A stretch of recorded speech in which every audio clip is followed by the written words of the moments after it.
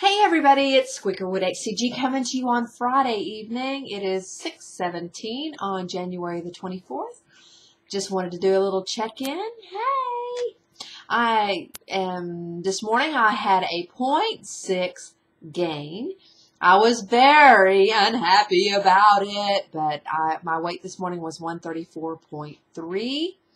And so I have to get back my last lowest weight. I had 2 goose eggs and then a gain and a gain and, a loss. So it's just been a little, which makes me crazy. Oh my gosh. But, I don't know if anybody else does this, but it seems whenever I get to, right before I go into a new decade, I'll do this. I'll stall back, forth. But I want to be out of it. I want to be in the 20s. I've been saying the 20s for a week, and but it'll get there. I know it will. I'm going to quit being, hard on myself. I have to be so strict with myself all the time. I was watching Sweet Fit Tea talk about having the ice cream bars. Girlfriend. I can't have ice cream bars in my house. I don't care if they're dyed or what they are. I just have to be so strict on myself. Right now, today I've had more calories than what I should have.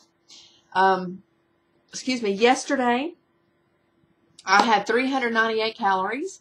I had chicken. I had orange roughy. I had asparagus yesterday, and I had a 0.6 gain, and so I thought, oh, I've not added anything, nothing, no mixture of vegetables, nothing for 3 days, and so I just think it is just what my body is doing. It's just, I just have to stay persistent.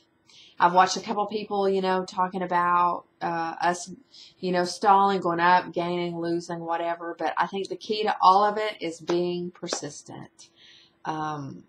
Whenever we have stalls, when we have gains, you have to remember, I have to remember that cheating, if I gain today, if I stall today, me cheating today is not going to help me tomorrow. It's just going to spiral out of control if I indulge in things that I shouldn't. So, Sweet Fatigue said something about me talking about the Littman protocol, which, I think about that all the time. I think, what? There are people doing 800 calories a day and they're losing. There are people that are doing this and they're losing. But you know what?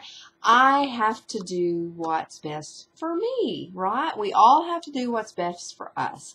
And I want to get to life maintenance. I want to get to that point that, and I think about Susie. I think we've all talked about this. We get to a point where we have to say, what do I want? And if I can't be strict on myself in P2, then I see myself going off in life. So I don't know. It's just something that I was thinking about is for my own self.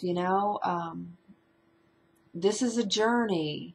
And my journey, I've had several journeys, and I've always had to come back to, what am I going to do today? What am I going to do now? Live day by day. We can't live yesterday, and we can't live in tomorrow either. So, do the best that I can do and go forward. So I'm encouraged that it's going to be okay. It's going to be okay. And, I do want to be finished. I don't know how many days I'm going to do. I told Joanne that I was going to go until I get to my goal, and hope that doesn't take me 40 more days. So I just oh my gosh. So today's been a busy day. I took my puppy child to the vet to get his toenails cut and to get his anal glands cleaned. And I had to go to Sam's and walk through there. And oh my gosh, there's sometimes, whenever they're doing all their samples, like at Costco, I guess they do that, offering all their little samples. Do you want this? You want that? And it's like, oh my gosh.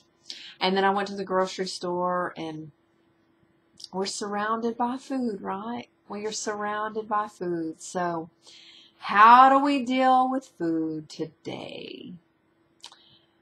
I don't know. Everybody's talking about the cheat holes, but baby girls, let's put a screen over the cheat hole and don't go around it.